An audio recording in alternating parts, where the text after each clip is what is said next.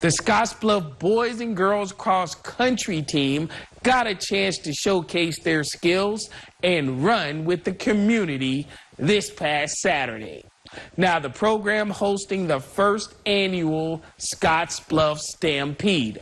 Over 100 runners and some walkers, as well as strollers from across the region, participated in the event, along with runners from the high school.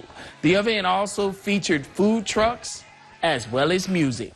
Congratulations to Kaylee Bentley winning the women's division and Nick Kazire winning the men's division and overall title. It's all part of the cross-country team getting the community involved in the art of running and being active.